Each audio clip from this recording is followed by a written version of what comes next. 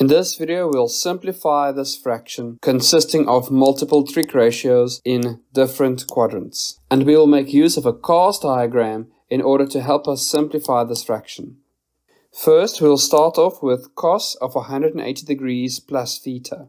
And we know that places us in the third quadrant, and that cosine would produce a negative value in the third quadrant. So our first trig ratio would reduce to negative cos of theta.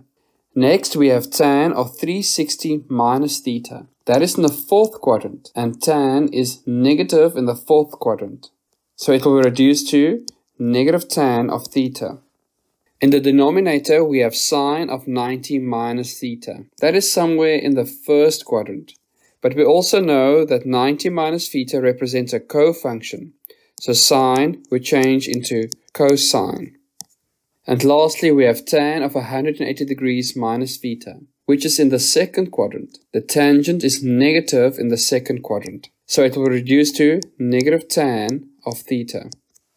Notice that for all the reductions we use brackets to show our changes. Otherwise, we can easily write it as negative cos minus tan theta in the denominator, where we ignore the multiplication of these terms. So it's better to use brackets to help us avoid unnecessary mistakes. We can also see we have negative tan theta divided by negative tan theta. So those terms will cancel out. We also have cos theta divided by cos theta. So that would simplify to an answer of negative 1.